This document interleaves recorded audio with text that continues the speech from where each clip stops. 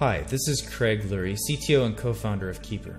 I'm going to show you a quick demo of the Keeper admin console. Inside of the admin console is where you're going to onboard your users, set up roles, role enforcement policies, teams, and other security settings. Sign into the admin console with the email address and master password of the administrator. If you have two-factor enabled on your account, enter your two-factor code. Inside of the admin console, there's a few key sections. Here on the left is what we call nodes. Nodes are organizational units. You can turn nodes on and off here under the advanced configuration. By default, nodes are turned off. For my demo, I'll turn nodes on. Here in my nodes section, I've set up a node called Active Directory. Inside of that node, I have a node tree that corresponds to my Active Directory installation.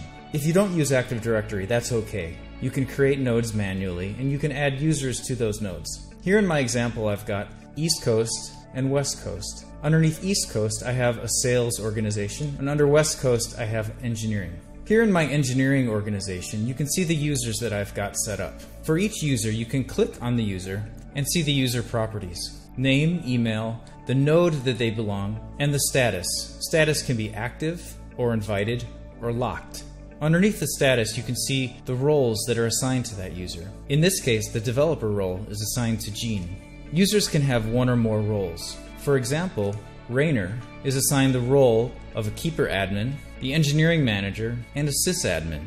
To lock a user or suspend them from accessing their Keeper vault, you can simply click on the lock icon here. And now this user will be unable to access their Keeper vault. To delete a user, click on the trash can. You can click on the transfer button to transfer this user's vault from one user to another. And I'll explain a little more about how that works in just a minute. To create a new user, click on the plus button and simply type the user's name and their email address. You can click Add User, or you can drag and drop a CSV file. The CSV file format is simply email address, name, and the role. The next tab here is Roles. You can have one or more roles within your organizational node, and each role has enforcement policies assigned to it. Additionally, you can set up delegated admin through this role. To create a new role, simply click on the plus button and assign a role name. Click Save, and I'll click the plus button next to the users to add users to this role. Now I'm going to switch over to the developer role. If I want all new users added to this node to be assigned this role, I can simply click this checkbox, and any user that's added to this node of engineering will be automatically assigned the developer role. Under Enforcement Settings, this is where I define the enforcement policies for that role. You can define the master password complexity rules. Under Authentication, you can require the use of two-factor authentication. When the user signs into their vault, they'll be able to choose any number of two-factor authentication methods, such as text message, Google Authenticator, RSA Secure ID, or Duo Security. You can also enforce the master password expiration to occur on a periodic basis. Under the Sharing and Uploading section, this is where you can control what users do within their vault in regards to sharing of password records. You can prevent record sharing outside of Keeper, meaning that the users can only share within the organization. You can prevent record sharing with anyone. You can prevent export of records from the web app and desktop app, and you can also prevent users from uploading files such as file attachments. Here's where you're going to configure your account transfer permission. For this developer role that you see here, I have account transfer turned on. And what this means in this scenario is that the developer role can have their account transferred, in other words, their entire vault, from one user to another by this engineering manager role here. The process of transferring one user's vault to another in the case that they leave the organization is a very specific encryption transaction that occurs here on the console. And that transaction can only occur once for a user. Here in the account settings screen, you can restrict offline access. You can also enable automatic backups. By default, everything in Keeper is automatically synchronized and backed up to our cloud security vault. If you want to enable snapshot backups of the user's vault, you can do that, and this will initiate that backup when the user signs into their Keeper vault. Click Save, and everything is saved. To add users to a role, click on the plus button here, and simply select the user Click OK. Administrative permissions refers to what we call delegated admin. And this would allow a user to be able to log into the admin console and perform administrative functions within the console. So for example, let's look at the engineering manager role. The engineering manager has administrative permissions over the engineering node. Click the configuration icon to set the permissions. So in this case, this role has all permissions within the admin console underneath the engineering node. The next tab here is Teams. Teams are a secure and convenient way to group users together so that users within their vault can share to the team. Teams can have any number of users. Simply click on the plus button and check the boxes for the users you want to add to the team. Within the Keeper Vault, users can create a shared folder and share that folder with an individual user or a team. For example, I might want to create a shared folder that contains passwords to servers and network hardware. In that case, I might want to share those passwords with the sysadmin team. Similarly, in the East Coast node, I have a sales team that perhaps I'd like to share sales-related passwords. A special feature of the Keeper Admin Console is the ability to specify that a team has restricted functions. For example, the ability to disable viewing passwords. This is also called password masking. So here I've created a team called Use Only Passwords. And any shared folder that's shared to this team, they will only be able to use the passwords.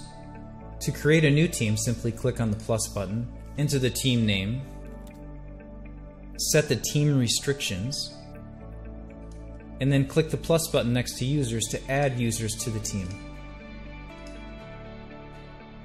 To delete a team, click on the trash icon. To show you how teams are used, I'm going to log into the Keeper Vault.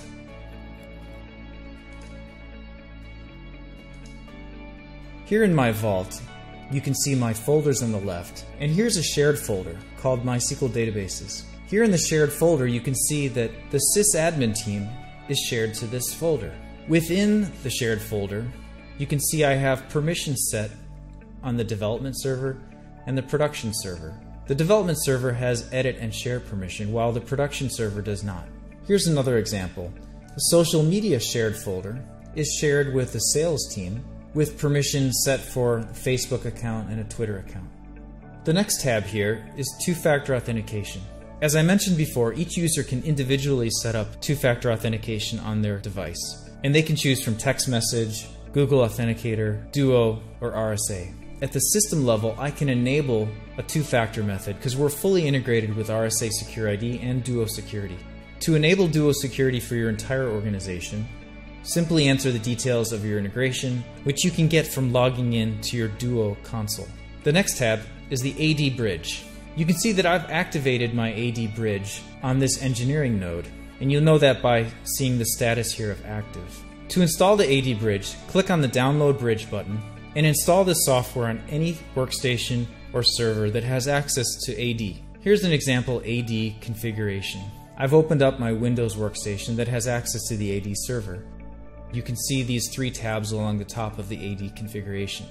You've got the Connections tab, and you can see the connection status of the Keeper service, the directory services here on your AD, and also to the Keeper Cloud. On the LDAP AD tab, this is where you can configure how the Keeper AD Bridge maps your organizational structure over to Keeper. You can specify domain filters for users, nodes, roles, and teams. For more detailed information on how to configure the AD Bridge, please refer to the Keeper Admin User Guide. Any changes that take place here on the AD side once this is all configured will automatically publish those changes to your Keeper Admin Console. So for example, you can see here on the engineering node all of the users that have been synchronized over to the Keeper Admin Console. Anytime I drop a new user into this node, they'll automatically be invited to the Keeper platform. Likewise, if you disable any user within this organization here, they'll automatically be locked from their Keeper Vault. Here on the Options tab, you can also specify whether or not to turn on debug logging. You can set the polling interval. This is how often that the AD Bridge queries your Active Directory. And you can also set up some other properties, such as your email property, to make sure that your AD email maps to the Keeper Admin Console email for that user. For help setting up the AD Bridge, please take a look at our user manual available here. Click on the Download Admin Guide. If you need additional assistance, we can also help. Please contact us by clicking on the support link, and one of our sales engineers will get back to you immediately. Here on the License tab, this is where you can set up your number of seats within the organization. You can click on the Upgrade Now button and check out directly in our website, or contact sales@keepersecurity.com. Here along the top of the screen, you'll see the Security Audit. The Security Audit score represents the overall security of the organization. This combines record password strength, the unique record passwords, the master password strength, and also two-factor authentication settings. You can drill in to see individual users' score and also export this data.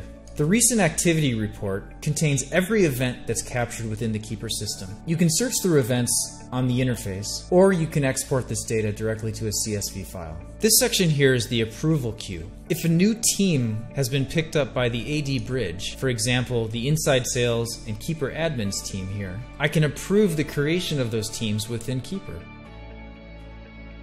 And now that team is created within my Keeper Admin console. Here on the right is my security settings for this account that I'm logged in currently. I can set the language, I can set the auto logout, reset my master password, reset my security question and answer, change my email address, enable two-factor authentication, or I can set the PBKDF2 iterations. Keeper is a zero-knowledge security platform. And what that means is that all of the encryption and decryption of data occurs on the user's device when they sign in to Keeper. That includes mobile devices, desktop apps, web browsers, and every other platform that we support. Keeper utilizes 256-bit AES encryption using PBKDF2 to generate keys. For our sharing functionality, whether that's user-to-user sharing, team sharing, or shared folders, Keeper utilizes RSA encryption. So for example, if you're going to share a password from one user to the other, the password is first encrypted with the recipient's public key, and the recipient logs in and decrypts that data with their private key. To learn more about Keeper's security architecture, simply visit keepersecurity.com/security, and you can see how data is encrypted using both AES and RSA encryption. That's an overview of the Keeper Admin Console. If you have any questions, please email support@keepersecurity.com or click on the support link.